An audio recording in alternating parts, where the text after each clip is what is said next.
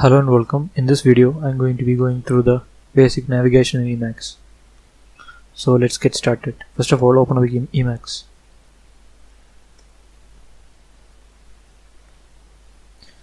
So after opening up Emacs, go to the Emacs tutorial. Just press enter and voila, you're in the Emacs tutorial. I recommend that you go ahead and do this and continue along with me. So first of all, you need to know that there are two main keys, the control key and the alt key, which the alt key is also called the meta key. So as you can see here, this is labeled C hyphen character, meaning control and a character.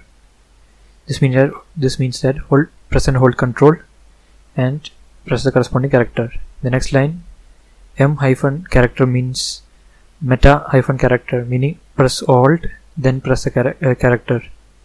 So for example, to move forward one character, what you would do is press and hold control then press F. Press again to go one character forward.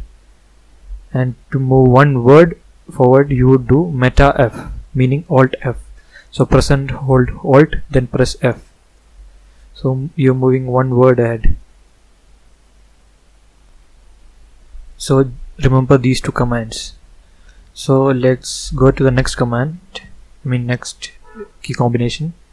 To close an Emacs session, press Ctrl X then press Ctrl C. So you have successfully quit Emacs. So let's open it up again. Go to Emacs tutorial. When you press Ctrl X and then you want to cancel that, you can just do Ctrl G twice to exit from the command. Now, as you can see, this document spans across different screens. So to move to the next screen, press Ctrl V. Ctrl V again to move to the next screen. To move back, use meta V, meaning alt V. So you move back to the initial screen. Now let's say you want to realign your screen. You can press Ctrl and L. If you press it once, it will center. If you press it again, the cursor will move up to the topmost position.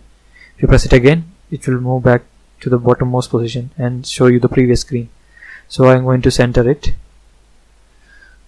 So as you already know, to move forward, remember Ctrl F, and to move backward, it is Ctrl B. Remember these two. This will be really used often.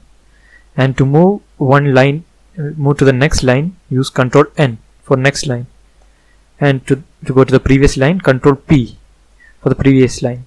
So remember these four: Ctrl F to move forward, Ctrl B to move backward, Ctrl P for previous line, Ctrl N for next line.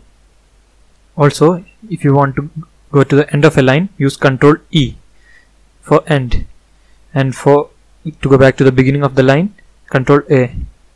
So do some Ctrl A's and Ctrl F, Ctrl E's.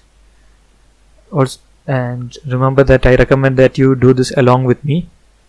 So this will be enough for the first video of this series of Emacs navigation.